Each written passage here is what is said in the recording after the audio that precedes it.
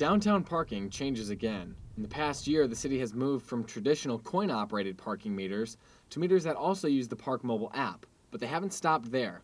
City officials hope their latest change will bring a sense of uniformity to downtown parking, this time focusing on the garages. If we can make it easier to use with like one method of operation for all city garages, it might make garage parking a more attractive option for people who will drive by many empty garages looking for a place to park on the street because they know how that works. All 6 garages are currently under their own set of rules, making parking confusing.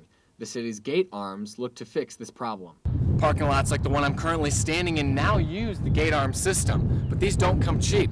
The City of Columbia has requested close to $1 million to complete this project.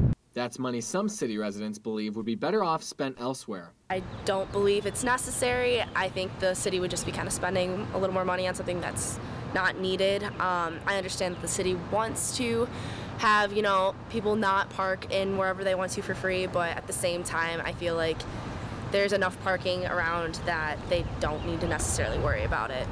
Trapp says that residents shouldn't worry about the price. We talk about city money being spent on it, but parking pays for itself. Justin Kolar, KMU 8 News, Columbia.